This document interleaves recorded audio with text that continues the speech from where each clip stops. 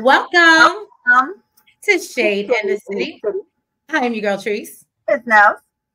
Today, we're here for our little sip and shade chat, and we got a special guest here with us, a little surprise special guest to do some chatting with us. Maybe we'll bring up some hot topics because I saw she went live today. I don't want to give it away, but I saw she went live today about it, and I want to get her thoughts. But yeah, y'all, so if you haven't already, please make sure you hit that like button. Make sure you hit that subscribe button. And y'all, we're going to run the intro, and then we're going to bring up our special guest, and I'm so excited, y'all. We going. I don't want to give away on good, but you know, let's just say winter is coming. Okay, winter is coming. All right, y'all. Let's get into it. Let's get shady.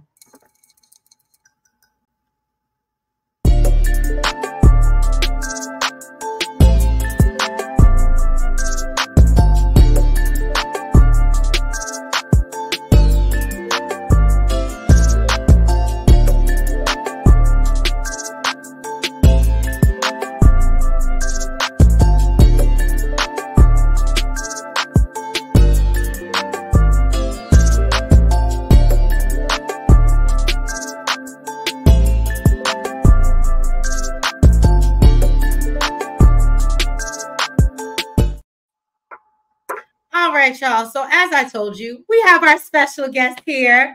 The winter woman. We're in the winter woman land. Winter woman land, right? Winter is coming, but we have the beautiful Winter Harris here with us today. Thank you. Hi, ladies. Yes, we really appreciate it. I'm honored to be here. Thank you for having me. Yes, thank you.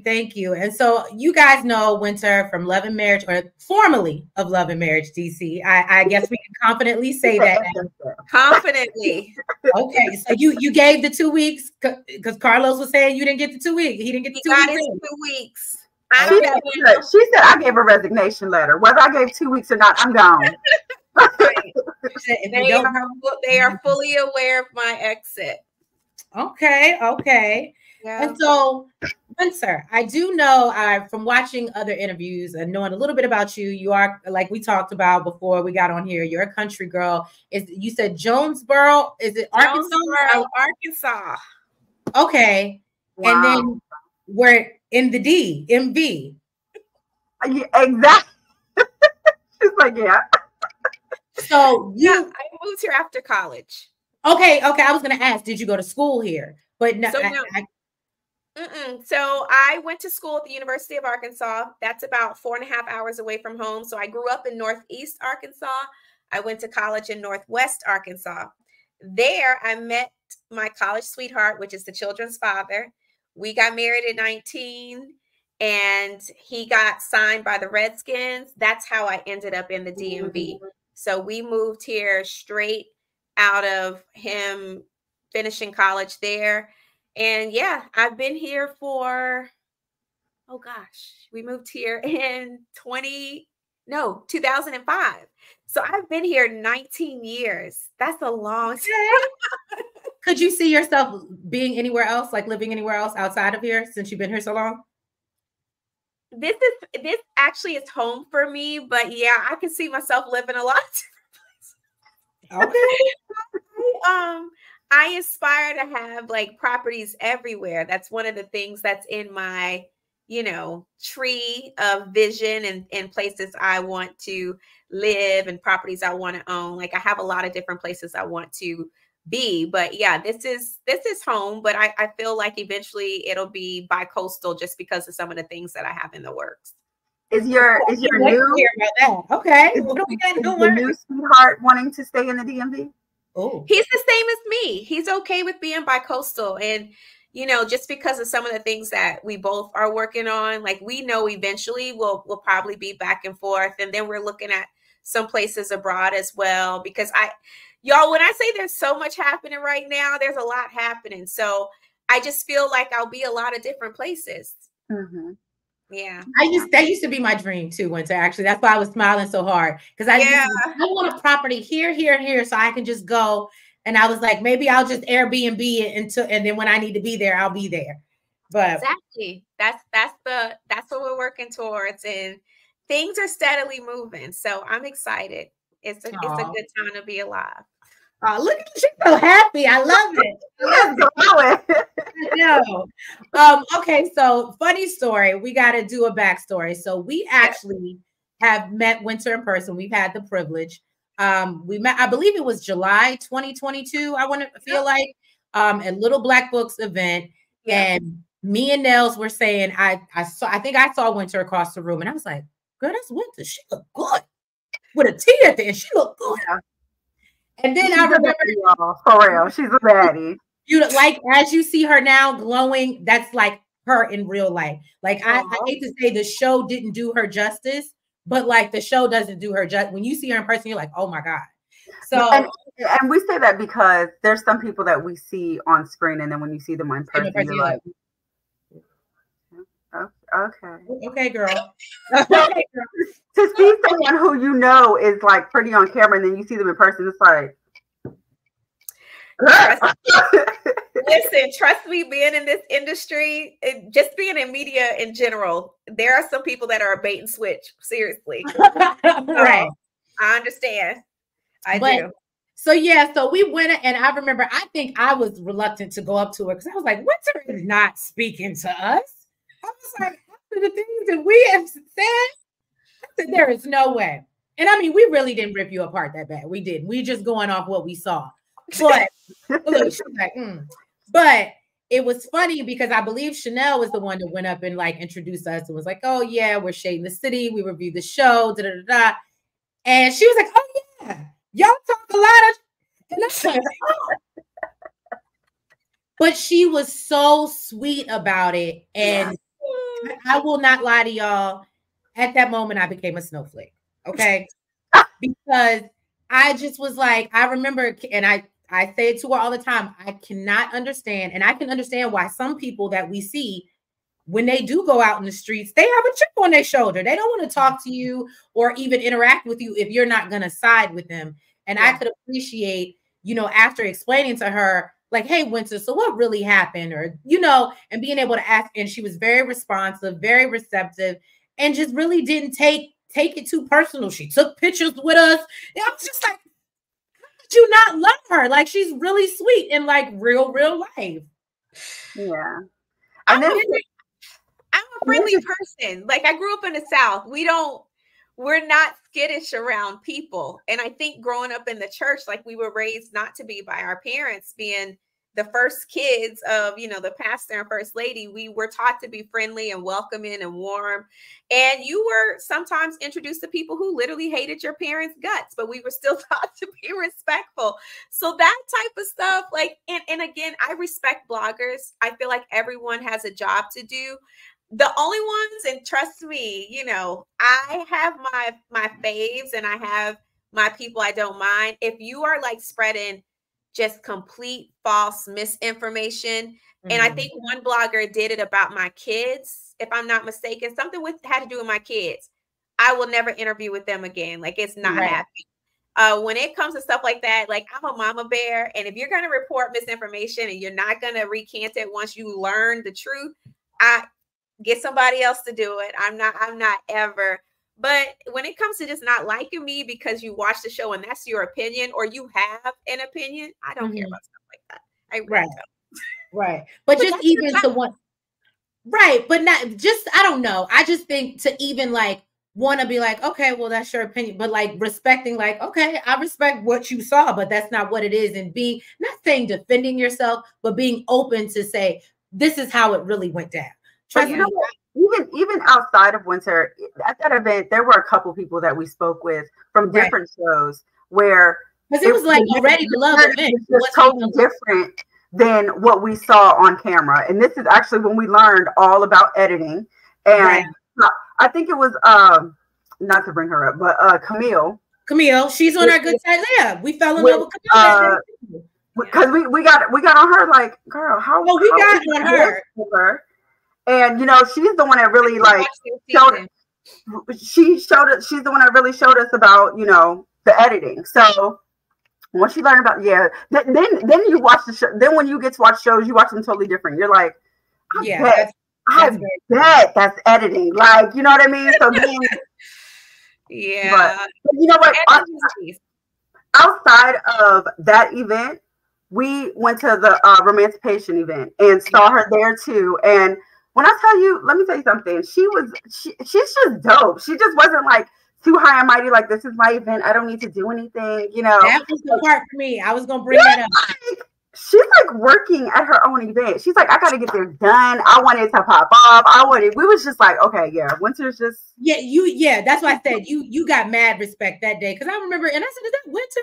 And I think you said something like somebody, your assistant or somebody hadn't showed up, whoever was supposed to be at the door handled it. And I said, she is literally, because I remember even wanting to go up for you because I was like, this is your event. And you out here handing out wristbands and doing. I said, that's how much of a businesswoman she is. It's my event. It's under my name. I got to handle it. And I was like, that's all so much respect. Period. Yes. Ain't nobody got time for that. There's, if it's under me, it need to be done right. My team knows this. I'm really bad about it. I'm trying to get better at relinquishing control, but in that instance, I think she was running late or something happened. Yeah. And I was like, don't worry, girl, we good. I will hold down the fort until you get here. Like, no. So what's your sign with her? I was just about to ask that. What is it? I'm a Libra. A Libra. Okay, you're right. You're right after me. Okay. Yeah. She's a Virgo. Gotta love them. My mom and my baby girl are both Virgos. And that means she loves Virgos. Type A's, very particular, and organized. Yeah, she can be sometimes, Winter. She can be. But so okay, now I know, and we got to ask you some questions about the season, of course. But I know you're over it. But here's one thing I wanted to ask.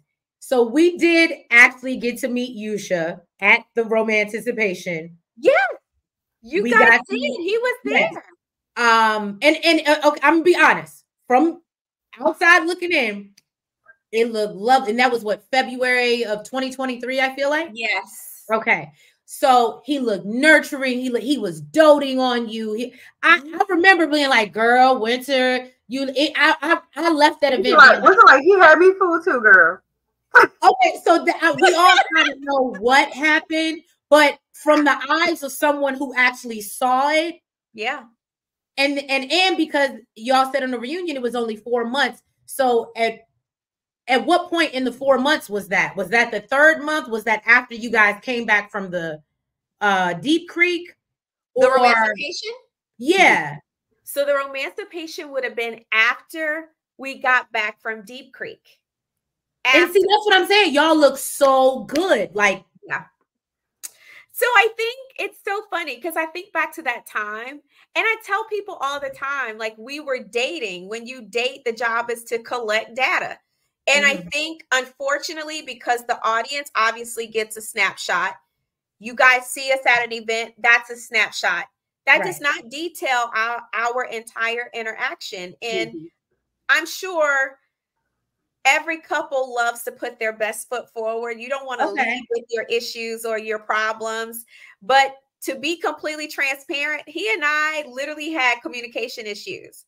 We had conversational chemistry, not communication and chemistry. Like, he spoke Chinese, I spoke Japanese. We could not, like, I'm so serious. Like, little bitty things were very, very difficult. And he had a side and I had a side. And we never had a very easy time trying to connect those dots. Aside from that, little bitty things were starting to occur. And as God is my witness, I have a text to Sherelle. I have a text to one of my best friends. And I told them, I said, something happened. I'm a little iffy. And he's giving me opportunistic vibes. And I said, before you heard him say what he said about you being a good opportunity? Yes, this was before. So you already had that vibe? Yes. Okay. Yeah, and a lot of it had to do with him asking me specific questions about scenes, what happens in scenes. Do I think they would be open to letting him do a scene? And I'm thinking, like, why is that your focus? Like, I'm already very antsy about having you on camera. This is the first time I've done this. This is the first time people are going to be seeing me with someone outside of the BS I went through season 1. Right. So for me to be talking about promoting yourself or promoting your business, it's too soon. You have to think the context. We have legit only been dating for a couple of months. Official for 1. Why do you care about promoting your business on this show? So you're leading with your intention as it is. Now, I can take ownership. Now, if anybody knows anything about Libras, baby, we love, okay? Like, we gonna feel all the feels. That's trust me. A Pisces knows. A Pisces knows. My boo is a Pisces. Oh, girl, that's the best love you're gonna ever have in your life. You said your boo is a Pisces. Boo is a Pisces. Best love you'll ever have in your life. You're gonna be love. Don't ever let them go away. You're gonna be lovesick. Listen, you guys are romantics. Such romantics. Anyway, we ain't talking about him yet. We can. Look, we don't got to talk about the old news. We can talk about the new. We can talk about the new. This will send me down a whole rabbit hole. So, all that to say, so the bigger question people have for me is like, why did you tell this man that you loved him? Well, honestly, as a Libra, in my mind at the time, I felt like I was feeling all the feels. I said what I said. I felt you. I wasn't judging you. I wasn't. I was like, I get it. But as you start to learn and grow and get to know a person, the real things start to come out. And for me, our communication was too hard. The opportunism was a real issue for me because, again, I'm vetting real time. I've never done reality TV with somebody I've dated before. Like, I'm literally trying to figure out, like, okay, you said you here for me. Let's see what the situation is. But little by little, he's introducing the ultimate goal. So that kind of stood out to me. Deep Creek, the way he handled Black was also iffy to me. Let's talk about editing. They edited to make it seem like my issue was with Joy. Joy had nothing to do with my issue. Like, Joy and Clifton wasn't even in the house with us.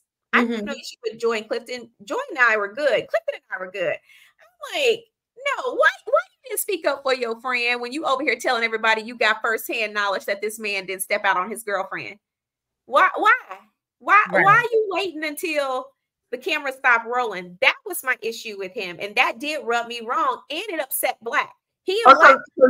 So you knew that Black never cheated on his wife or girlfriend. Absolutely. Yes, correct.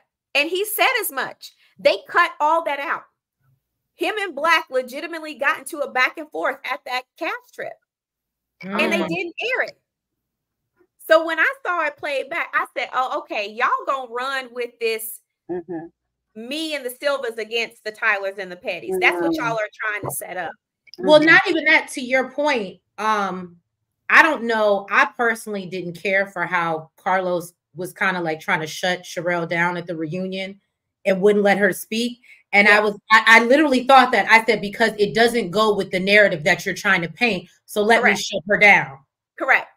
And because she's new to reality TV, she didn't know a lot of stuff, so she was very irritated. And honestly, her and Carlos almost got into it because she was like pissed. Like, no, you're literally. I believe it was real. I believe it. Yeah. She was like, no, I see what you're about to do, and that's not okay. This is the first time we've been able to really speak for ourselves. And anyway, so that was my issue with him. Had nothing to do with Joy. I was cool with Joy. Can I ask what happened that made the tides turn? Because if I'm not mistaken, you and Joy aren't cool anymore. So I wouldn't say that I'm not cool with Joy. I would say she's not cool with me. And that's because I said she needed to clock in after confessionals. I mean, clock in during confessions. Clock in outside of confessionals. Like, I tweeted this little rundown of where I stood since the last part of the season aired. I said Ashley had no business telling Joy's business, and Joy needs to clock in outside of confessionals. Right, because she only says something in confessionals, right? Correct. And that was my honest assessment. I really wasn't trying to be shady. I'm literally giving my rundown. I said something about everyone in the cast. She unfollowed me from that point forward. And then the next interview she did, she said that I dated everybody just to try to have somebody to date on the show.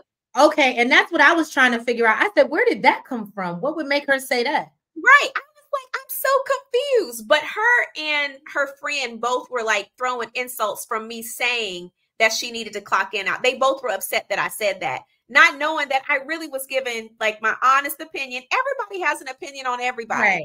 We're in a reality TV show. Everybody has an opinion, but I wasn't really trying to be shady. Ashley, she had no business telling Joy's business. But I think the bigger issue is that it got picked up by bigger blogs, and people in the comments were agreeing.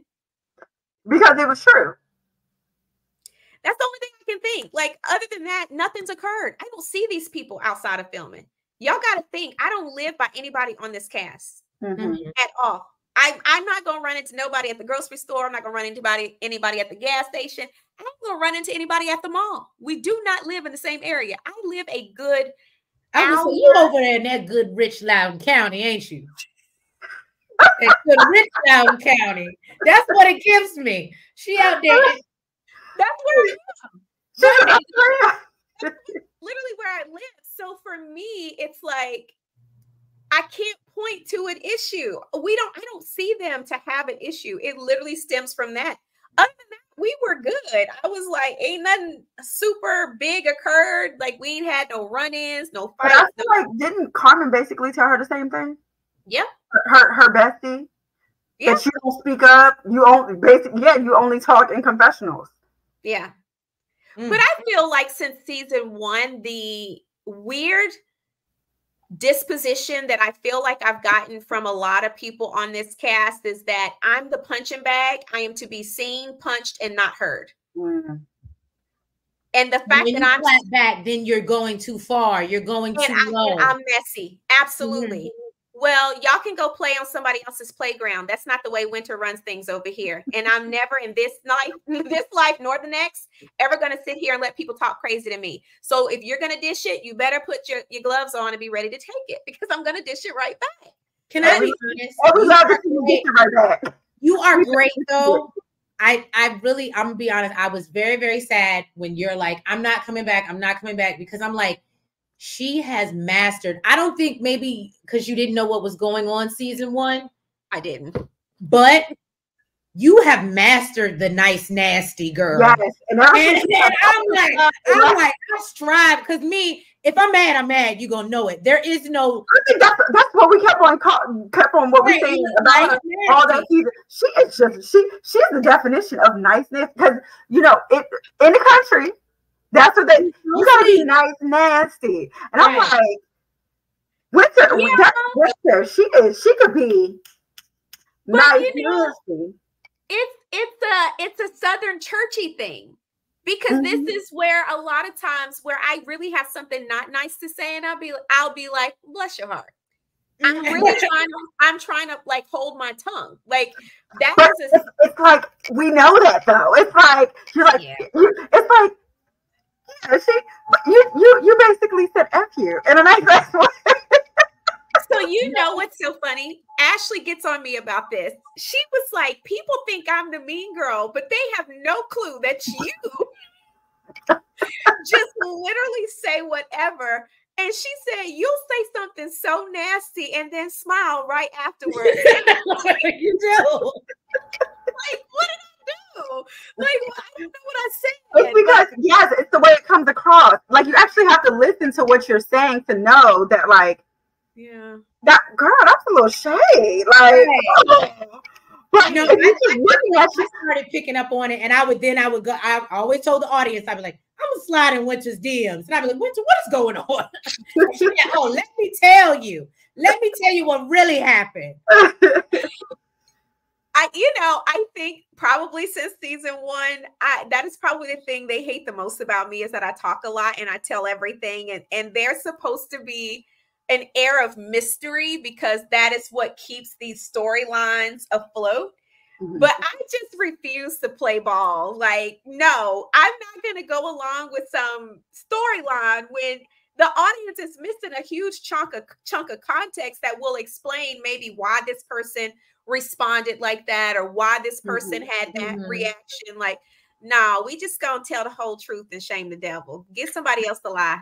But I will say, I think, at least I can only speak for me, but I feel like people like you enough or realize like, oh, she's like genuine, because even I, like, you've told me things in the DMs and I'd be like, I'm not going back to repeat that. Like, unless Winter says it, but I think it develops a trust and rapport. Like, you can just fire off and I could go, but what is that? You know what I'm saying? So I think that, and that's what I'm saying. I don't really feel like, unless you go out and do a live and you say it, I don't see too many bloggers repeating something that you, unless they watch the live that you did, if that makes sense. Yeah. And I'm going to be honest. A lot of that has to do with my integrity. Right. I'm never going to say anything that I know for a fact isn't true. You better believe I have receipts of said conversation or interaction or incident. Like, I tell people all the time, like, people feel a way about the guy I was seeing on the show. I'm like, y'all can feel whatever way, but don't ever push me to drag out them receipts that I have stored away. When I tell you I do my homework, and that's the one thing Monique was like, do y'all know Winter keep receipts? Winter does keep receipts because people lie and I don't have time. Well, I'm just proud of you for not calling him hips. Actually, one of my questions, I was calling him hips. I did call him hips. But let me ask you. Look, I thought it was, and here's my shady part. I thought it was the muslin thing that got you. So, oh, you did ask me a question. So what was the final straw? I'm so sorry. Right. We got off track. So, okay. Like, Lord. I love this story because I'm like, he was what? I mean, I guess everybody can be a believer. I'm going to let her tell. Let me be quiet. Okay, so when we started dating, people always say, well, Winter, this is information. Well, we did talk about beliefs, and he said he was a believer. So it was a friend of mine who actually told me, she said, girl, he's Muslim. I said, no, he's not. he's not. Like, we read the Bible, we pray, we talk about scriptures. She said, Winter, I have a friend of mine that used to date him. He's Muslim. So I asked Black and Sherelle, I was like, is he Muslim? They were like, no, we're Christian as far as we know. Our friend is like, y'all need to check y'all facts. That man is Muslim. So I was like, okay, we got to have this conversation because I cannot know what you are. So anyway, I asked him, I said, you know, this lady told me that you are Muslim. Is that true? He says, see, I don't really like to have religion conversations because I've never known it to go there. Y'all know when they start doing that, I'm like, okay, here we go. He was like, I mean, I'm a believer. Like, I'm a Christian. I know the Bible. I read my Bible. I read my word. He was like, but I do read the Quran. And I follow the principles of the Quran in Muslim culture. Like, I really consider myself Muslim for real. A little bit of Christian, a little bit of Muslim. I read both. And there's principles. That's why I said Muslim. That's why I mean that Janelle's would be like, what are you talking about? And I was like, you got to go watch the live. You got to go watch. I said, I have never heard of Muslim. I've heard of a lot of things. But Muslim isn't one of them. And he was like, well, I don't have a problem dating Christian women. Christian women have a problem dating me. And I said, well, confused. And you're talking on the film. So I'm like, you can't lead, sir. What am I following? You're putting me in between a rock and a hard place. So I really tried not to judge that in between. But the straw that broke the camel's back was on the Savior's resurrection day. Oh gosh. I had a sleepover. My youngest daughter invited his daughter and Sherelle's daughters over for this sleepover. It was the night before Easter. No, Friday. Yeah. All Easter weekend. So Friday to Saturday. All that to say, he called me the next morning. This was Saturday morning. He said, hey, what y'all up to? I said, we're getting ready to do an Easter egg hunt. He said, no, we don't do that. That's what I'm doing. That's what I'm doing over here. That's what you do. Sorry, I really kind of thought my daddy was in Nashville, but okay, you know. Excuse me? Yeah, we don't do no pagan holidays. Y'all need to find something else to do. Like, we don't do that. That's no, we don't do that. Look at now. I said it's Easter. He was like, yeah, winter. I mean, all this stuff is pagan. I was like, it is literally Easter. Like, it is resurrection. I don't like to have religion conversations. Get off my line. I said, aren't you Christian? Don't you celebrate the resurrection? I said, you don't believe Jesus rose again on the third day? He said, do you? Woo! I said, I absolutely do. That's why we about to be right. That's why we about to go hunt for these eggs. He said, I don't believe Jesus raised from the dead any more than I believe that Mary had a baby. What happened to you being a believer? What happened to you being half? Right. I said, you know what? This is not going to work. I said, we are unequally yoked. I said, I have tried to be understanding, but this is a literally the foundation of my personal belief. And this is just not going to work. It's not going to happen. And he was like, come on, it ain't that serious. I was like, oh, no, it's really that serious. It's not serious for me. Like, no, I'm good. And you're basically infringing on an Easter egg hunt that a 3-year-old, because Sherelle has a young daughter, who's excited about this Easter egg hunt. So I used to keep or babysit Sherelle's youngest for her when they would go out of town. That's my baby. This baby want an Easter egg hunt. You're not going to sit here and tell me that your daughter, who is 14, is going to trump a 3-year-old expecting a Easter egg hunt. You can call her and talk to her and explain to her that she can't participate, but this baby is having an Easter egg hunt. I cannot tell a 3-year-old all of a sudden, no, you can't have an Easter egg hunt. When we've prepared her to have, he literally was not for it. And I broke up with him that day, and that was the end of it. He did write me like a few days later and was like, after I get done with Ramadan, I would like for us to have a conversation.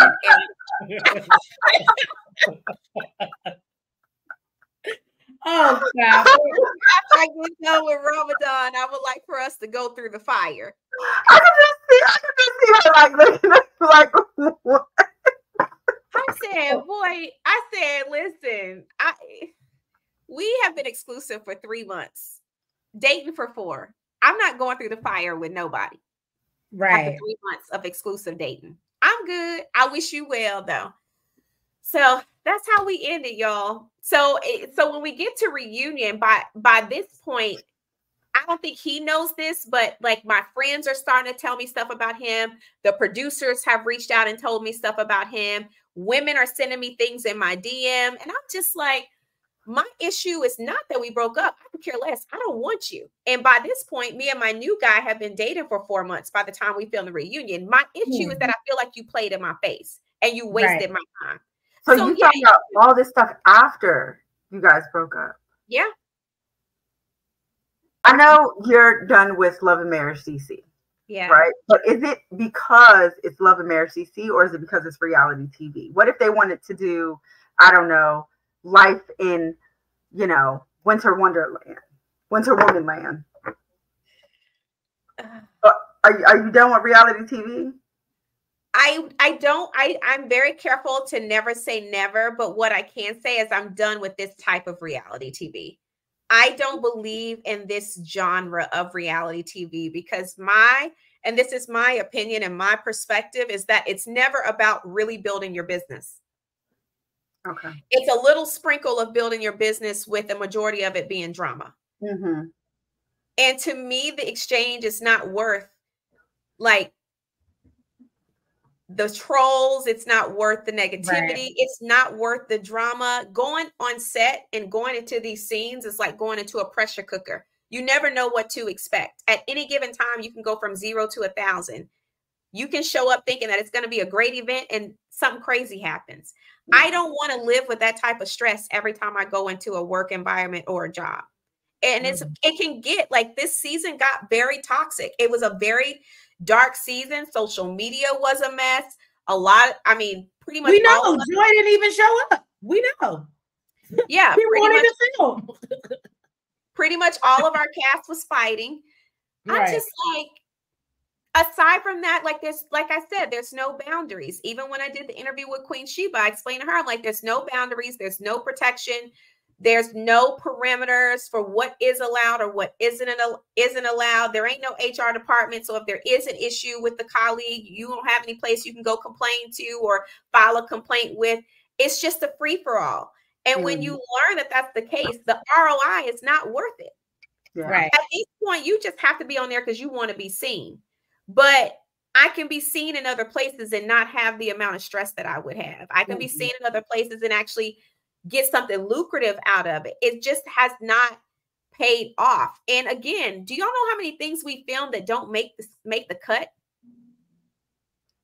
I heard about the prom situation, but to your point about businesses, you said, or I heard you mention that Monique thought you would be great. Well, you were supposed to be on the show with the other ex, and that, you know, that hit the fan right before you were supposed to go on.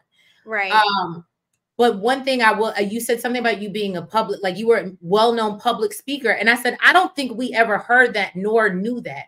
Because even when you said you were a PK kid, I said, was that ever brought up on the show? I don't think anybody ever mentioned that. So if you think about it, people at large have no clue about what I do. Right. That's what I'm saying. And that's why I was like, can we talk to Winter and get the because when you did one live and I was like, oh my God, you do so, like I said, I slid in your DMs and I was like, I didn't know you did this much because they never showed it. Exactly. So for me, if you're saying that this is an opportunity for me to market and showcase my business, yet you cut out every opportunity that will do that, there's no point in me doing this. Right. Nobody wants to be in drama every day. And we film 4 and 5 and 6 days a week sometimes. This is essentially like a full-time job, yet again, it's not helping me in any way. Anything that I've gained or any growth that I've had is because I bust my butt. People will tell you I work hard. I really, really do. Outside of this, I juggle a lot of hats, including being a full-time mom. Like there's no off days. And so I'm like, I can live without it. Listen, I was on there. Nobody will ever be able to take it away from me. When they look me up, I'll always be associated for those first 3 seasons. Moving onward, I have bigger and better aspirations, and there's other opportunities I want to pursue, and I can't until I get away from under this year exclusivity clause that we have. We have to wait a year before we can move on to something else, especially if it's reality TV related. And I would rather cut my losses now. If they carry on, they carry on. Child, they talking about bringing Hips on. If they bring him on, to each his own. I hope he has a great time. But I'm not gonna miss it. I heard he was married, just so you and I heard he was married now or something like that. I believe so. So from what I understood, he had a baby on the way and was engaged. But you know, in their they believe in getting married very quickly. So people like to judge me, but I was like, you see how huge the double standard is? I get a lot of flack for saying that I love him. People forget that he said he loved me back. So why aren't you questioning him? If it's an issue that I said it, why isn't it an issue that he said it? Right. I also get flack for moving on. Well, he moved on. And not only did he move on, he got somebody pregnant. It wasn't like we've been broken up for a year. You got somebody pregnant at about 3, 4, or 5 months after we broke up. Most people don't make babies within 3, 4, and 5 months of meeting them. Woo! There go that nice Well, hold on. Where's my fan when I need it? Is it right? I'm just saying the double standard is that men can do it and nobody will question it. But if a woman does it, she's looked at like she's crazy. But moving onward, I don't miss it. And people are like, oh, Winter's never going to find anybody. Well, Winter's had somebody for, you know, almost 14 months now. Winter has moved on to the finer things in life. I left it because it was broken. I didn't want it. So you can have it. It's available. Okay. Well, this negativity. Right. Look, let's talk about what you have moved on to, Winter, to the bigger and better things. Okay. She said, I'm not a broke digger. I'm not. There's a lot of people who would think I was a gold digger, and I said I'm not. I mean, if I was a gold digger, I would have never given him a chance. Well, here's my question to you, and I don't know if it's life lessons. We all learn things as women as we get older, different experiences, whatever. Now, I know a lot of people felt like season 1, like, how did she not see this with Kevin? How did she not see what was coming? And I will say, you seem like a woman of high standards. Like, no, I like this and da da da. So I was even telling Chanel, I said, how the hell did she fall for Kevin? Because it seemed like he wasn't. How was he able? If he didn't have, how was he able to fake it for you? It was. It's really on. So it's interesting, and I think the only way that people would be able to get real context is if I were to put together I hate to say this, if I could put a whiteboard up and literally like do like a picture representation of all the people who were involved with him. I was his third wife. Okay. His first wife was an accountant. His second wife was a U.S. patent attorney. His third wife was me, who was an entrepreneur and influencer and public speaker. I would say there's a pattern here. And if a U.S. patent attorney fell for his BS, okay, he's very good at what he does. Very good. I just couldn't understand, because wasn't he like, or at least the storyline was like, he was living in the basement or something in Georgetown, but it was Georgetown. And I was just like, I feel like Winter's the type of woman to be like, especially if it's COVID, okay, you buy me and my kids a house and we'll move in together and whatever. So I was like, how did she even, unless it was just COVID, how did she settle for that? That's what I couldn't understand. So you also have to consider the area. In the DMV, basement apartments are not uncommon. A lot of people live in basement apartments here. That's the cost of living is insane. Most people. Yes, it is. I give you that. Right. So because the cost of living is insane, you saying you live in a basement apartment and you are taking me through your basement apartment. You're showing me your son's room, your room, kitchen, living room, bathroom. Okay. Why am I questioning something I'm looking at? Okay. That doesn't make sense. And it's COVID, so we're not going over each other's houses. This is like on FaceTime. Yes. Okay. Perfect storm. And I also, this is the other tidbit people don't know. I have 2 autoimmune disorders. I was not like medically. You were not playing. Okay. To go over people's houses. So people are like, well, why didn't she go? That was not, I could not. Like, I was considered high risk during COVID for that. Yeah. And I was on medication that suppressed my immune system. So it was like literally for someone like him that is deceptive, it was a perfect storm. You caught me in the middle of COVID. You showing me your basement apartment. I know you prior to this to be a man of God, upstanding.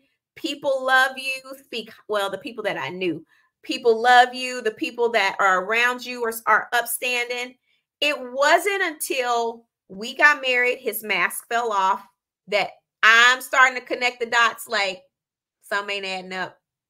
But that makes me think that you really liked him and it had nothing to do with his money. To that point, you really did like what?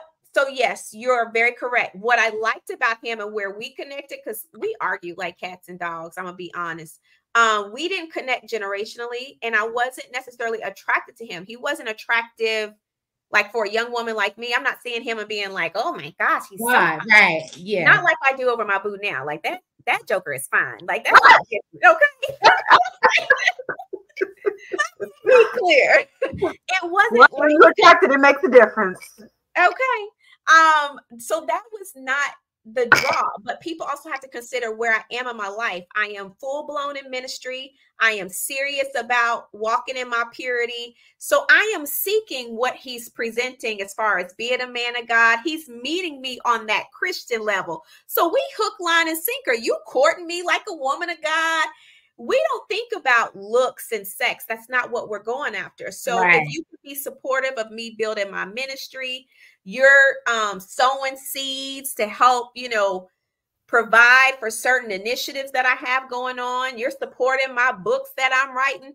I'm seeing you as a good, upstanding man of God. And a lot of my friends are like, yeah, he's older, Winter, and we know you don't like dating older, but maybe you should give him a chance. He's really Y'all, let your friends get you. You know what you're giving me right now, Winter? You're giving me like Sierra. Like she found her Russell Wilson. Like Sierra, she had her little bad eggs, but she knew when she found out that they was bad, she left them. She did not stick around. She was like, you know what? I'm done. Absolutely. And she found her Russell. Correct. Look, did you do a Lord's Prayer for your Russell? honey, if I did the Lord's Prayer for my Russell, it was not the Lord that responded because of what I got. So I don't know what that was, but I would just say, so the guy I'm dating now, it's interesting because he's a PK as well. We have a lot of similarities and things in common. All that to say, I feel like, okay, we have the old man situation. And I went through therapy and I was in therapy the whole time, really just trying to piece together like what the hell happened and how did I get here? And so the backstory is I got married at 19. For 15 years, I was married to my children's father. And when you're 19 getting married, you don't know who you are. You don't know where you're going. You're pretty much you're just assuming the position. And for me, that position was wife and mom. So once I divorced, and I was like 34 at the time of our divorce, y'all, this is a whole new world. This is the birth of Tinder. People are online dating, OkCupid. Right. OkCupid in 15 years. So you are essentially taking someone who is green as grass and throwing them to the wolves. Yeah. So my therapist described it as, I didn't really date for love.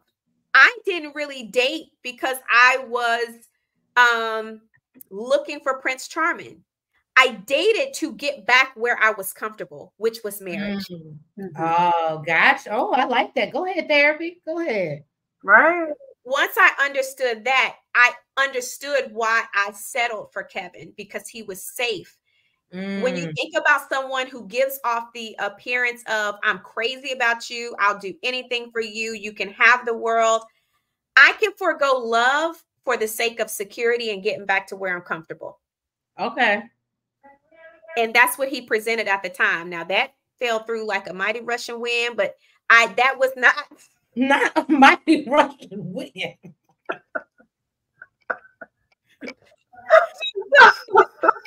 I'm just saying, so I had to take ownership of that. And I feel like I tell people this, dating the rapper on the show was a good test of whether or not I had learned my lesson.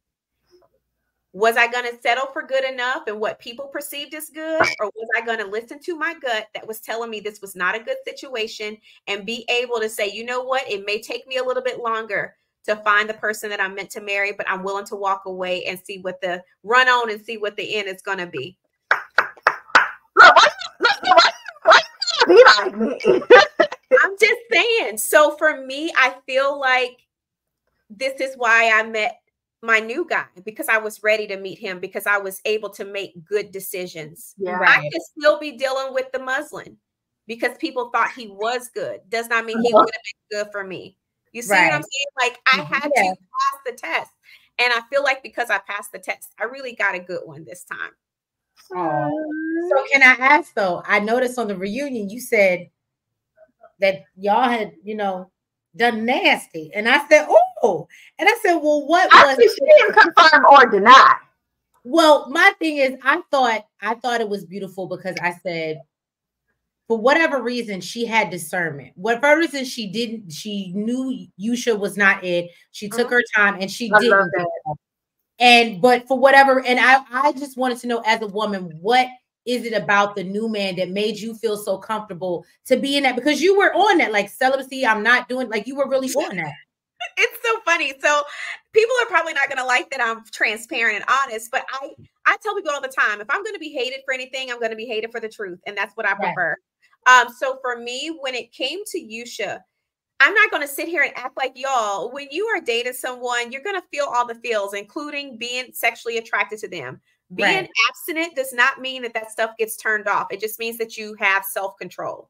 Right. All that to say, I kid you not. And people can say I'm crazy, but I promise you, God told me no. Like, don't you do it. No matter what, don't you do it. And great girl, you better listen. I'm so serious. So I have that text saved. I text him and he asked me, he said, so you really not going to give me none? I said, I know you may not understand this, but God told me not to. Under no circumstances will I ever sleep with you. Not going to happen. There's no ring on this finger. You ain't getting none. He was like, seriously? When I say single-handedly is the best decision I could have ever made, because I feel like in retrospect, he would have threw that in my face. Yeah. I really do. I really do feel like he would have used it against me had I went ahead and did the nasty. So I'm glad I didn't. Fast forward with this guy. So the crazy part, and it's crazy how God works, and I feel like it's almost like biblically poetic. And there's a scripture in the Bible that says, like, I set before you a choice. You can either choose life or death. Yes. I feel like that's what happened with me with Yusha and my new guy. I met my new guy the day before I was introduced to Yusha. Literally. And I met him at a random networking event. I was booked to speak at a networking event. He showed up. He was there to do business networking. And the DJ would periodically say, hey, turn to the person next to you and introduce yourself. Literally, the DJ says, turn to the person next to you and introduce yourself. And we were standing next to each other. And he introduced himself to me. That's how we started talking. Okay. So we started talking, and he was like, I see you're on the panel, but what's this Love and Marriage DC? Like, I don't watch reality TV. And I'm like, oh, Lord. So let me explain. So I'm kind of explaining reality TV to him. And he was like, wait a minute. I think my boy is on that show. And I was like, well, who's your boy? He said, Quick.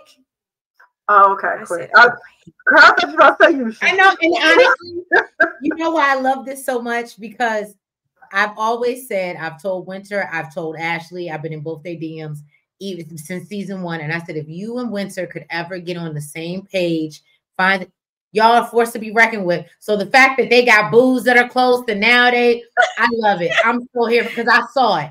I met him.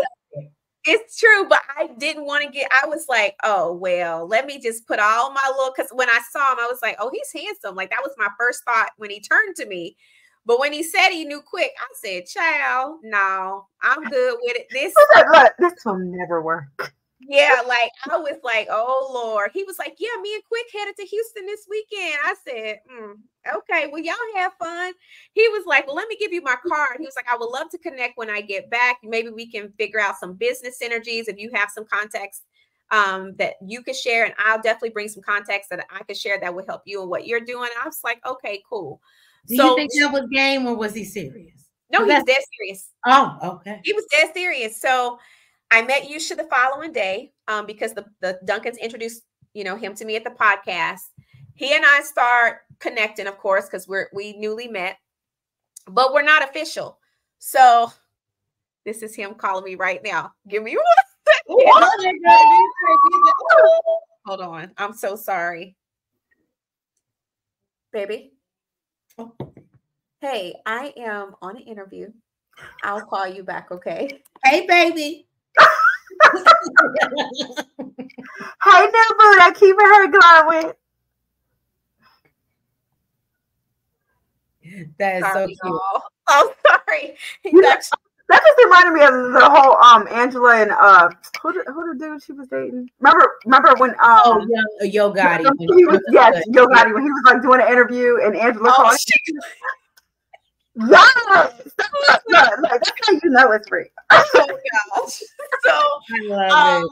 Oh gosh. So like 2 weeks later, he reached out to me. He said, hey, are you down to meet in Georgetown for coffee? And I was like, sure, that works. So we meet up in Georgetown for coffee. When he walks in, I'm like, I don't remember all this. So I'm huge on a man not only being like clean cut in a little square, but I love a dude that can dress like that has style. And so when he walked in this trench coat. I was like, okay.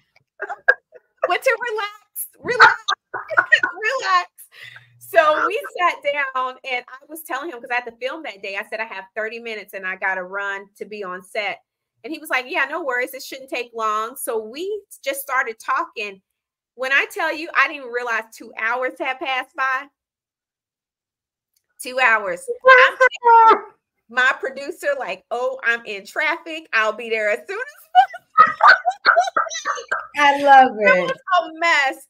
So he was like, I'm so sorry. This is so unprofessional. Like, I don't even know how we got off into all the things we were talking about. Like, are you open to meeting the following Monday so we can really get down to business? I'm like, yeah, it's fine. Like, no worries. Like, it was good getting to know you. So we meet up again 2 weeks later and y'all another 2 hours. And I'm just like, there's no problem with the communication there.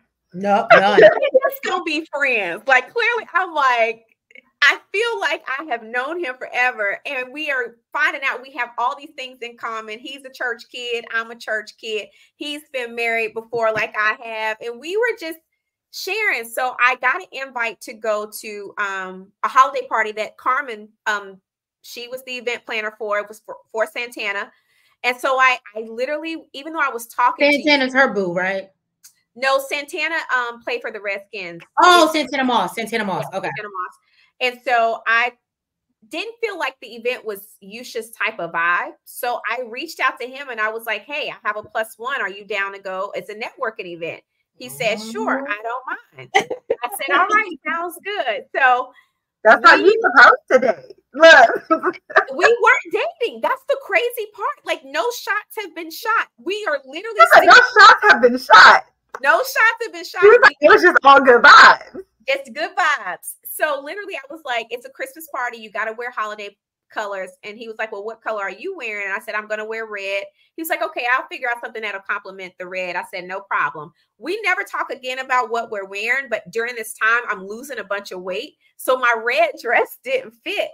So I switched to a green dress, but I don't feel the need to tell him this because again, it ain't like that. Right. Right. So I pull up, he gets there before me. He said, I'll wait on you in the lobby. I said, no problem. I'm getting out of valet now. I walk in. I kid you not, this dude is wearing a green suit. So we are both in green. This is how crazy my life is. Looking like y'all showed up together. We walked upstairs in this boxy twin coordination. Y'all, tell me why somebody I used to date is standing at the top of the stairs. I'm like, you have got to be kidding me. What is happening? So I text my friends and I'm like, you will not believe who is in this event. And I am with this man and we look like a whole couple right now. I said, locked in. Like, child, his feelings is hurt tonight because he thinks I don't walk in here with a new man, not knowing like this is completely unplanned. Anyway, we had an amazing time. A couple days after this is my romancipation. I invite him to come, but at this point, we're filming. And so he was like, yeah, sure, I'll drop by to support. Well, of course, this is the first time that the audience gets introduced to Yusha. Mm-hmm. So you should. But this is the first one. This is not the one we went to. This is the first one. It's the very first one that we filmed. So at this point in his mind, he's like, oh, she has a boo. She's not there. Okay, we definitely are just friends. So she has a boo. It's cool. You done broke his poor Lord. And look, us Pisces take that seriously too. We'd be like, all right, we just back up. We just back up. He absolutely fell back. I personally fell back because we had so much, like, we just clicked from the beginning. And I was like, well, I can't do, if I'm going to seriously, be over here, I can't dibble over there because we got too much spark. So I can't do it. But what I will say is my interaction with him provided a lot of context dealing with the rapper because I just literally. There go that nice nasty. It provided a lot of context for me because I was like, our communication is so hard. Yet I met this person out of the blue and our communication so easy, seamless. Like it just doesn't make sense.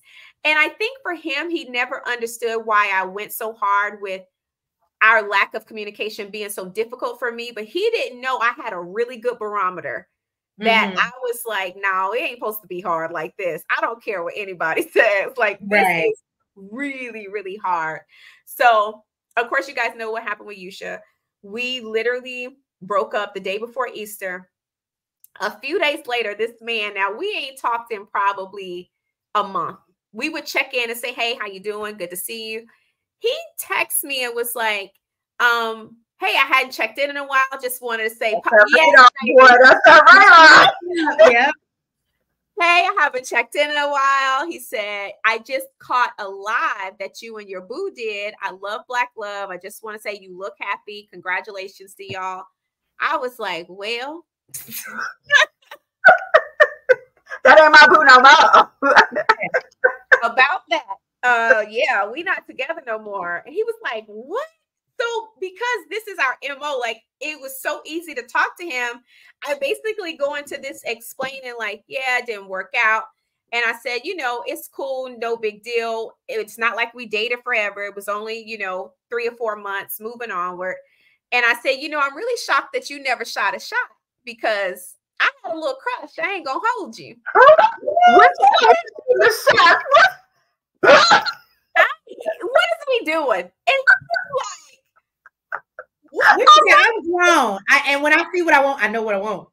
What's out here shooting a shot? He was like, why did you tell me? I said, why didn't you shoot a shot? Like, I don't understand. He said, you know what? I can fix that. What are you doing in a couple of weeks?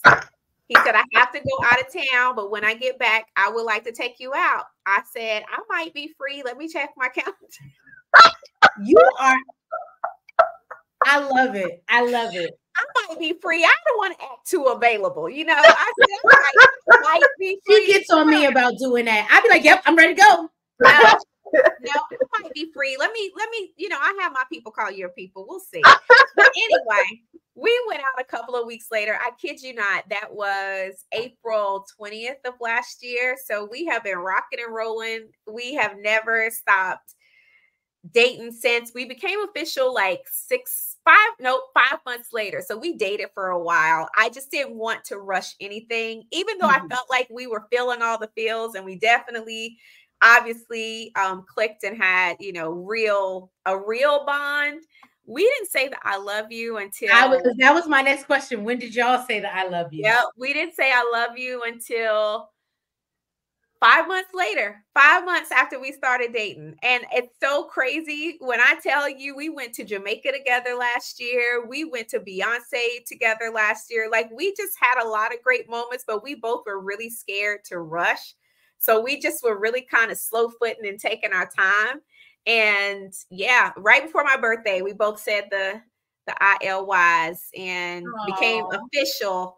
And we've been, when I say, I'm like, where have you been all my life? This is literally I feel like he's me. He's just a boy. He just has boy parts, but he's just solid. He's about 5 years older than me. So I think that's a good age, like not too old, but not too young. So he's responsible. He's settled. He's an entrepreneur. He used to be in the industry, more so on the music side. So my new song that I just came out with, Fall, he actually co-wrote and co-produced. Okay. So he's a musician and has worked with some of the biggest artists in this world. Huh? I said, yeah. So he's okay. He's not like an aspiring rapper. No, he was actually, so he's done his time. Like, he really is, he's so well respected in the music industry. Like, wow. In fact, one of his best friends is Tank. Like, I mean, he has toured with everybody, but for him, he's done that. Like, he's been a part of a Christian boy band that was very popular back in the day. He just doesn't have a need to be in the spotlight. He's done that, but he's very supportive of what I do and does all that he can to cheer me on and offer advice. And he was amazing when we recorded the song, honestly, because I was just like, you used to working with all these people. Like, I don't know, because you really, you pushing me in this studio. But no, he's great. Like, yeah, he's my honey. I don't know. He's my best friend. Like, we say this. Our friends will tell you this. Our best friends will tell you that they've been replaced by we've replaced them with each other. Oh, I love he's away. And this is why it's really bad, because we struggle being away from each other. And he was like, I don't understand why you couldn't just fly out here. I was like, remember, I have the kids. He was like, oh yeah, you get a pass for that. But we have a hard time we like this. And, you know, so he doesn't have any children.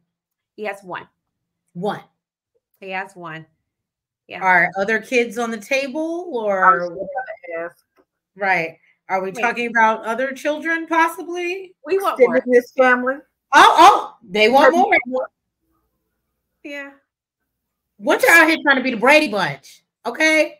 She trying to add she trying to be the You know what? I love that she genuinely looks happy. Like she genuinely looks happy. We've talked about this. I feel like we would, and I mean, just saying, even at 38, I'd be like, oh my God, would I really want to do that? Like, I'm like, if I don't do it by 40, I don't know if I could do it again. Cause like pregnancy, but Winter's like, I'm in love, but I'll do whatever he wants me to do. So this is the interesting thing. Like, I love being a mom. I'm so sad my littles are not so little anymore, but I've always said I would have more. Things just did not work out with their dad, but I feel like if they did, we would have had more.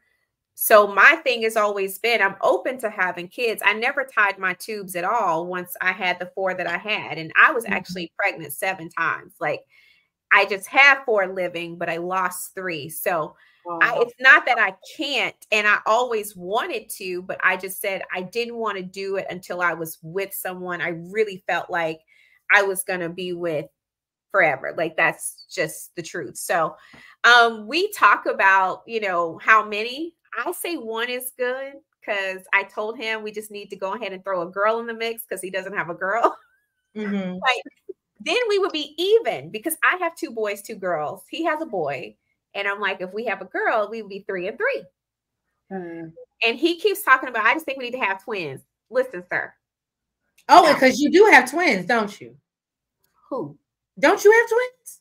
The devil is a lie. I thought 2 of your kids was twins. That's how you ended up with 4. Lies you tell. No, you did it. Look, Winter, you did it 4 times. And look, don't tell me you did it natural. And don't tell me you did it natural. I did it 7 times. Like, not just.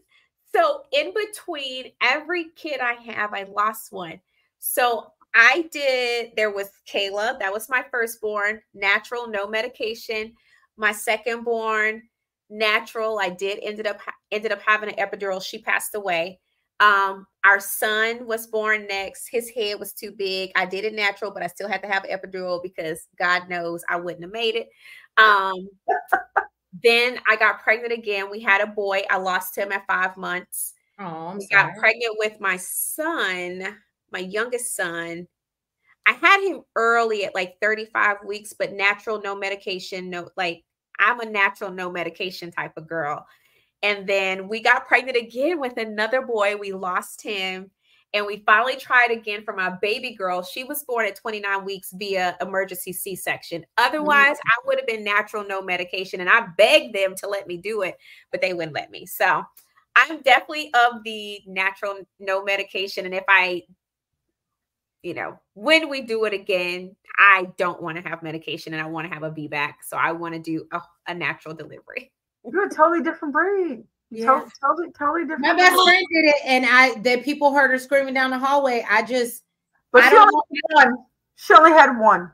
I went into it with that one time. If I can do it, I remember my sister-in-law was like, "Yeah, if you get to like an 8, if you get to 8, and if it's you can just go ahead and deliver no." I was at 5 and was like, "Give me something, or I'm going to pass out on the table. It's not gonna happen." So I had a really, really good Lamaze teacher. For whatever reason, her advice stuck in my head, and she kept saying, you need to figure out a really good technique for when your contractions are heavy. She said, because contractions work for you, not against you. And she said, the stronger and closer that they are, that you're closer to being done and the baby's closer to being here. So she said, if you can figure out a technique to work through that, and you can see the contractions is working for you, you'll appreciate them hurrying up and coming because you know that you're almost finished. And I was like, okay, I got this. So what I would do, and I kid you not, when I would have a contraction, I would make everybody in the room be quiet. Like, don't say nothing. I want silence. And I would breathe through these contractions. And in the break, when the contractions would go down, the kid's dad would rub the side of my thigh because it relieved the pain that I was having in my lower back and abdomen from the contractions. So that was my relief and balance. And next thing you know, she was here. Kayla was like the longest birth or a childbirthing thing. It took me 18 hours to get that girl out. And it was just the longest time. Everyone else was super fast. Like, of course, Autumn, you know, she was fast because she was C-section, but I had CJ in 12 hours. I had Eric in 7. Mm. And to your point, you're right. Because when I had my son, I was going so fast. I went from 5 to like 8. And the doctor was like, let her go. And I was like, no. But it slowed me down. And then I ended up being there for like 4 hours on an epidural. And he would have been, you know what I mean, if I would have just pushed through. I wish people knew that story more. That's what happened to me when I took the epidural for my son. It slowed me down. Yeah. And I was like, you have and to then they had to increase it. They had to give me the Pitocin. And she's the one that warned me. She said, you don't want that. You don't want that. That increased. And they gave me that Pitocin. And I said, if you don't give me another epidural, because I can't do it through this pain. Yeah. Can't do it. Yeah, I said I would not wish that on my worst enemy. Yeah, they don't tell you that it's worse than real natural contractions. It's not. It's mimicking, and all they can do is mimic. But that Pitocin is no joke. I had it with my second daughter because, again, she wasn't going to trigger real labor, so they had to induce me to have her. Oh, it was god awful. Yeah, I'm definitely team natural and would wholeheartedly do all things natural again, God willing. Yeah. And I told him, I was like, listen here, we don't pop no kids out by 45. You ain't getting them from me. Okay. There we go. He know his limit. We got a limited window. It's limited, but yeah, I would absolutely. Oh, I love that. So what is Winter working on? I know you were talking about you used to do retreats and girls trips, and I said, okay, we need to know more about this. Winter, the author, we need to know what's coming next. What's the next romanticization? What's going on, girl? So much. I'm trying to keep up. That's what's really going on. So I definitely am planning the next romancipation. It will be this summer.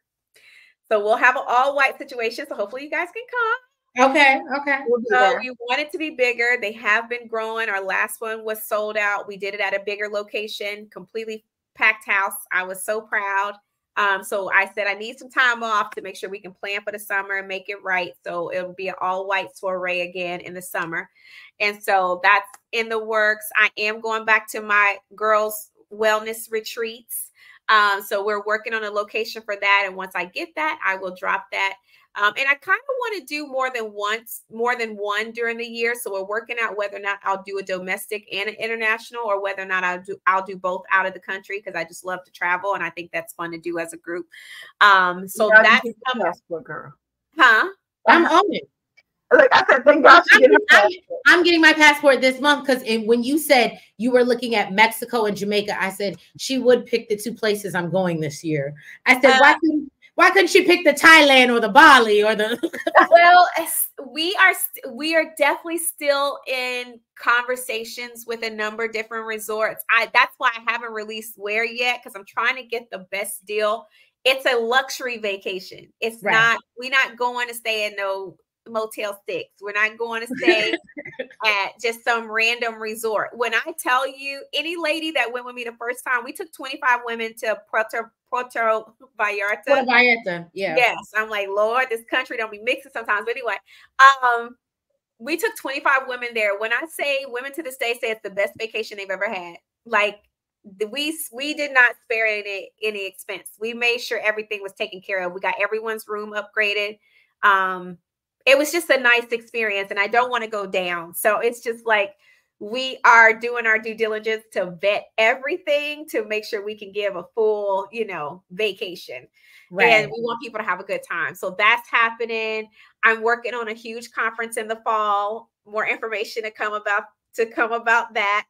Okay. Hopefully we're able to bring on a huge sponsor for this. So I'm really pumped. It'll be a big deal for me because I have always done conferences and events, and this will be my first kind of large conference back out there. So we got a lot of things in the works. I had a huge meeting with a local bank for my personal business, and growing this YouTube channel. Winter Woman Land is getting strong. We're almost at 6K, and that's huge because your girl just started back a month ago. So we're almost at 6K in less than a month. So that's good. That's so really I'm good. excited about that.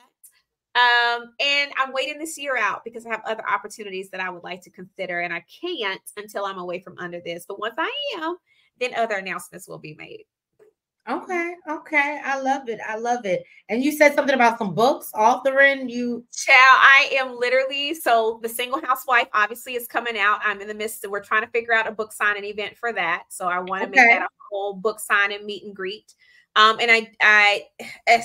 child, I'm like, so is this like your true story, or is this like you just made up like fiction, like you just for something for us to read, get the girls thinking like? So The Single Housewife is an affirmation cookbook. So it's filled with etiquette tips, affirmations, and recipes. Okay. So it's a combo book. It's kind of like the first of its kind. It's not too much out there like that, but I wanted to do recipes for the soul and recipes for the body, and recipes for the outers. Because so people ask me why I call it The Single Housewife. Because for me, I never moved out of the mode of being a housewife. I was just single. I run my house very much like I did when I was married. A lot of structure in my house, like a lot of structure, but it's still very home-me, if that makes sense. Yeah. So I feel like a lot of women could appreciate that perspective. Like you don't have to wait until you're a housewife to have some of those principles active in your home as a single. I agree. So, that's just a piece of me. So that's I don't know. I'm excited about it. And I like to cook. So I'm excited for that to come out. And then I'm also working on another book, but that has bigger things at play. So okay. I can't talk about, like, I'm trying to figure out a creative way because I can't say too much. But eventually people will know. But I'm working on two different things, two different projects. But yeah. And I'll begin working on new music. Oh my gosh, it's so much going on. I was gonna say, girl, just the list goes on, and don't even get into the contracting part of it. Are you still doing that? Yes, and so that was one of the reasons why I had a meeting with the local bank, was to expand my business, because there's just so many opportunities. I created 2 pilot programs that I had pitched to local organizations, and it got approved by the international organizations. So in able to launch those, you got to have certain things. So we're working with people to get that structure put in place, aside from also starting a new business. Right. I know you can't say too much with the contract, and especially if you ain't got it yet. So I get it. But when I say it's a good time to be alive, I'm in a very good place. And when I say I don't regret my time on LMADC, but I'm happy that it's done. And, forgetting those things which are behind and moving forward, because the forward is where it is. And I'm like, yes, I love it. You look good. You look happy. And then let's get into, before you leave us, let's get into the Shawnee of it all. Because I didn't get the chance to catch a lot. I want to know what Winter had to say about Shawnee. Because I know what she said. And she said, do you know what she said, Nels? Shawnee who? O'Neal. Oh, about Shaq? And how she wasn't really in love with him or whatever. Yeah. I completely understand. But yeah, I do. Oh, okay. It's a different time in your life. No, because people were saying, well, like that just meant you married him for his money. And that's why I was like, I would love to know. I don't agree with that. I don't agree with that, because people have to understand that men and women are very different in their reasons for marrying. And a lot of times, and we talked about this on my live today. So men often marry women who fit their puzzle. They may not be all that in love with them. They may not think they're the finest thing since sliced bread, but they fit their puzzle. That may mean financially, that might mean aesthetics, that might mean image, but that woman fits his puzzle. Women often marry for security. And it's not just security when it comes to money. It's security as in family structure, being able to make sure that you're able to have kids in a solid, stable home. Right. I can honestly say I did that the second time around. I didn't marry that old man because I was in love with him. Are you serious? No, I wasn't even like sexually attracted to him. It took a lot. I tell people all the time, one of our biggest arguments is that I had to get drunk to do it. It's true. It's my truth. It was not easy because that just did not move me like that. And I don't even think I answered your question. You said what made me make the decision to. I don't feel like it was a decision that was made, but at this point, he wanted to. He made you safeties, like the bond. Some things I feel like when you have safety and a bond with someone, it's a natural progression of expression when you are disconnected. So I don't disagree with her. A lot of women can get to the other side of a thing and be like, you know what? I was never really in love with him like that. Like that wasn't what this was. And like I was telling him today, I had to be honest and be like, that was the situation the second time around. The first time I absolutely married for love, probably a little bit more than I should have. And you know what? I'm surprised a lot of people disagreed with her or didn't understand. But you know what? Also, I think it has a lot to do with the fact when you get into these serious relationships when you're super young, I think that makes a hell of a lot of difference. Because like you said earlier, you don't know who you are. You're still learning yourself. And as you get older, I tell her all the time, when I was young, I mean, I feel like I got married like pretty young, but I was always in serious relationships. Right. You don't really know what you want. Yep. You don't know what you want until you're not getting it in a relationship. As you get older, you're like, I would really like to have this. And, you've been doing this for so long and you're just not getting that and you're expressing it. And then when you finally get it, without having to ask for it, without having to express it, and it just comes to you naturally. Yeah. Oh, well, this is how this is supposed to feel. You know what I mean? I feel like so I completely understood where she was coming. I didn't think twice about it. Really? I can relate. The pastor gives her the feels, and I love that she's in love. Like I'm happy that she's happy, but they always jump on me because I play the advocate. It's the advocate for me. I always gotta look at the other side, and I said, "Well, poor Shaq. How does he feel? How does he feel hearing that?" But you know what, Shaq came out and said? He said, I was a hard person to love. I said, well, damn. He said, I love that he took accountability. I think a lot of you, I wish the rapper was like that. Instead of coming out here telling people that you don't know why I have all this animosity, nigga, you know. Seriously, like you can't say that you don't know. You may not know, which you should know. I got plenty of texts telling you why, but since you want to pretend like you don't know, the least you could say is I can respect that she feels that way. And when they do that, it makes you like it pushes you away even further. It's like, you know what? Yeah. I definitely made the right choice. Right. So I tell people this. People are like, oh, winner ran away a good man, baby. Listen. I don't have to worry about eating at Irish pubs anymore. I'm good. Winter. I'm good. So okay, here's my last question. This is one thing, and I really wanted to ask you about this because I thought I've been through something similar. So you talked about how when you were going through your divorce with the first husband or the kid's father, and your parents had also got separated that were together for 27 years. And my parents were together for like 23, 24 years. And they literally got divorced the day after my sister graduated high school. And I wonder, I was like, I want to ask Winter, how did that play? Because I'm so proud of you for being able to step outside and saying, I need to do what makes me happy and I'm not being treated well, so I need to move on. But do you also think that maybe what you saw growing up, and even if I don't know the ins and outs of your parents, you know what I'm saying? Yeah. But like when you don't see any, I guess, turmoil up front, it's kind of confusing, especially as an older adult, to be like, well, what the hell happened? Because marriage is forever. So do you think that played a part in your marriage? My first marriage? In your marriage. Yeah, staying in your marriage as long as you did. So I'm gonna be honest. So my dad did the same thing. He filed for divorce when my baby sister graduated high school. So he purposely waited until she graduated and turned 18. Yeah, it was a purposeful thing, right? It was thought out. So we were blindsided. We really did not know that this was the plan. Okay. So you and me both. By this point, we had been married for 6 years already. So we already came into it with the idea that marriage was for life.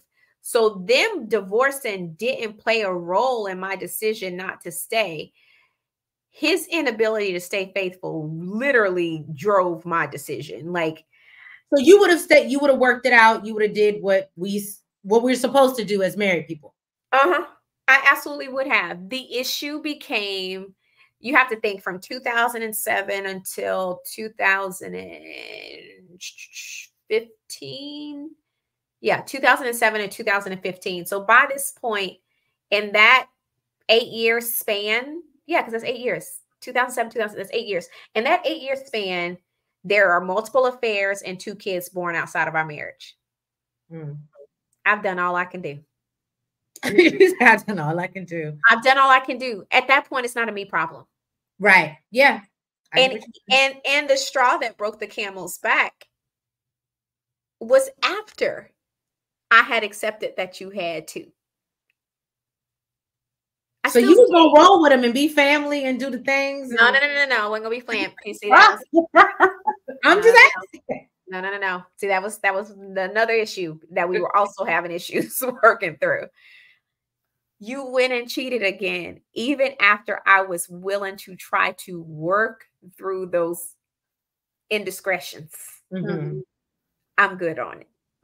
Right. There is nothing left to see here. You don't even respect the fact that I have fought to get to this point, and you would still step outside and do it again. Yeah, it ain't. I'll be all right. I'm gonna figure it out. So from that point forward, my family, what my parents are doing have nothing to do with what. At that point, you were like, I'm worried about my own family. Yeah, and I was worried about my own. It was killing me. Like the year before I filed for divorce, I was in the hospital for 2 weeks. I almost died in those 2 weeks. So I was hospitalized. They couldn't figure out what was wrong with me. They admitted me to the oncology unit. They thought I had cancer. It was too much happening. My blood pressure was all over the place. They walked in that room and said, you need to get your affairs in order, because at this point, the way your numbers are, you can have a stroke in here. Wow. I had lost like 30 something pounds in a 2-week span. I couldn't keep food down. It was horrible. And literally, I'm like, what is going on? It's stress. All of that toxic. They say stress will kill. Yeah. Yes. I learned those 2 weeks. Oh, you ain't about to kill me. I'm good. At some point, you just got to let things be what they are and move on. So I couldn't even, my parents were never a consideration at all. And my dad actually filed, and my mom and sisters moved and relocated up here after that divorce happened. Okay. So they've been up here since 2008, if I'm not mistaken. Okay, so you have family here. Yeah, my mom and sisters are here, which is why people ask me why I live all the way out in Loudoun. But I'm like, my support system is out here. So it just kind of makes sense to be out this way. But yeah, it was time to let live. And that type of disrespect, you can't, it's too much for a woman's spirit. Like we wear things on our heart. And once you experience that type of heartache, it's very hard to repair once you are up under it, when people are still committing the same thing over and over again. So I just had to cut my losses, child. I left 8 years later than I should have. Yeah. Well, yeah, because I think you said you waited for you to get yourself a degree. And that's what I was like, I'm so proud, because I was like, she played the long game. I hate to say it that way, but you know what I mean? It's like, I can imagine being hurt and being like, yo, I really want to get out of this, but I need to make sure I'm set up and straight and not even that, because you were married, so you could have gotten the child support and the alimony and all the things. You could, but you don't ever know how that stuff is going to play out. True. And I had to think about, what does life look like outside of that? Because we got to be real. Child support and alimony don't last forever, right? Mm-hmm. So I'm like, what does life look like for Winter? What does Winter want to do? Who is Winter? Because I don't know who Winter is outside of being somebody's wife and mom. Mm-hmm. So I would say from the time we divorced, and I want to say we split in 2015. Our divorce was finalized in 2016. So I tell people all the time, what people have actually seen is the growth and maturation of Winter.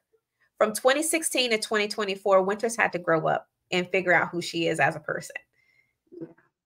And I think I've done pretty darn good. No, we love it. We love it.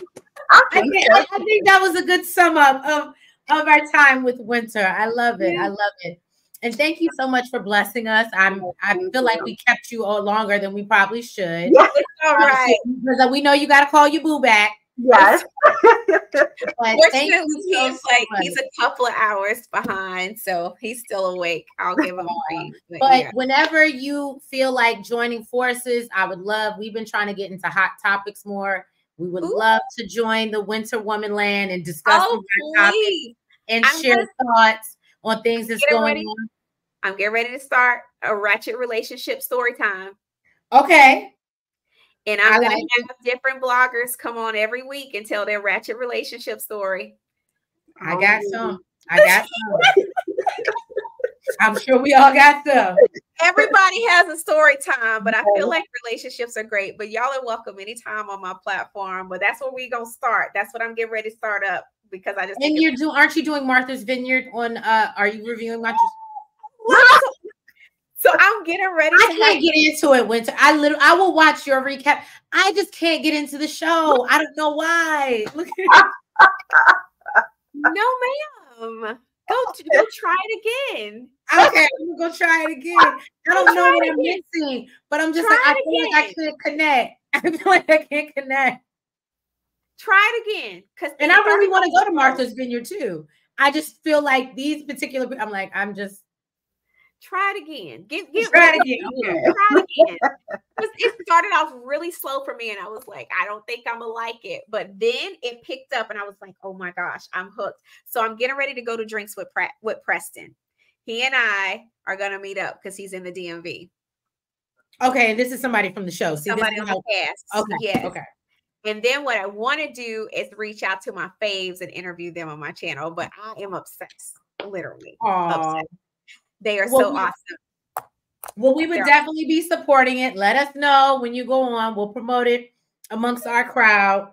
Yeah. But yes, thank you so much, Winter. But we appreciate you giving us your time. We really do. And you look, we know you about to go on a trip. Enjoy your time. Safe travels. Thank you.